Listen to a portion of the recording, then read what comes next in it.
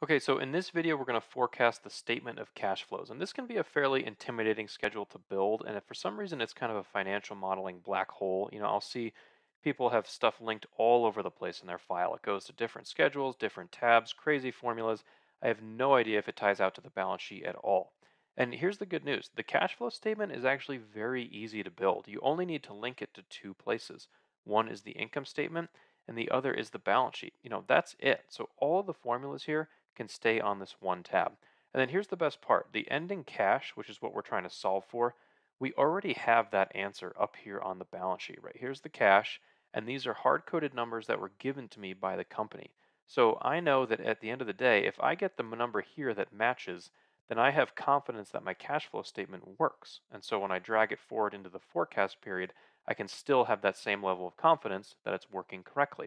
So let's just go ahead and build it out. Again, I've got all the instructions right here. All we are doing is linking it to the income statement and the balance sheet, and that's it. So our net income, we link it to the income statement. Come up here, click that, hit enter. Same for our depreciation, we're going to link it to the income statement. Equals, come up here, there's my depreciation. When you get to current assets and current liabilities, all you're doing is taking the difference in time period. So for assets, it's the previous period minus the current period. And for liabilities and equity, it's the current period minus the previous period. That's it. So change in our accounts receivable, right? The previous period minus the current one. Right up here, this one minus this. Hit enter. Same for the inventory and the prepaid expenses, right? Equals previous minus current.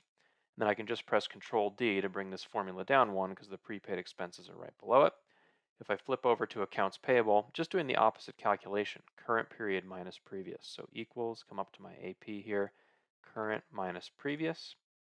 Same thing for the accrued expenses right here, current minus previous. And just like that, I've got my cash from operations already done.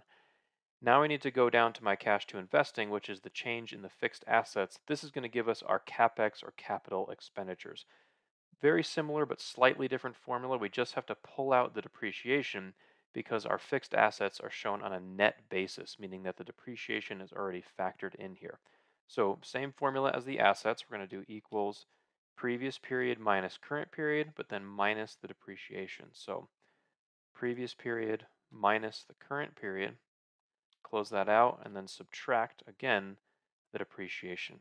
Hit enter. Got that right there. Looks like the company spent about 200,000 last year in capital expenditures.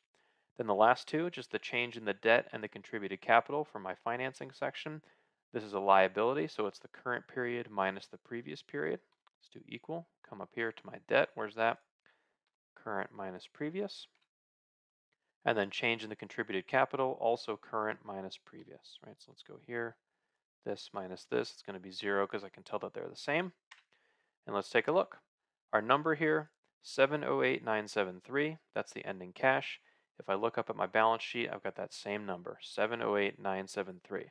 So now I am confident that my statement of cash flows is working. And again, all I had to do was link it to the income statement and the balance sheet. That's it. No fancy tabs, no fancy formulas, nothing like that. Now, through the power of Excel, I can quickly do the next year by just dragging this all over to the right. So if I press Control R on my keyboard, it brings every formula over to the right one cell. And now you can see I quickly have completed my cash flow statement for last year. I've got this 1153 number. Let's go up here and double check. There it is, 1153507. So now I'm super confident that this is working well. Last step, let's just build it for our forecast year because these are just formulas that are going to link to other schedules that we're building. So I can press Control R and I'm all set. The reason it doesn't balance is because our balance sheet is still empty. And so at the end of the day, once we populate this, the ending cash here is going to link to the ending cash in our balance sheet.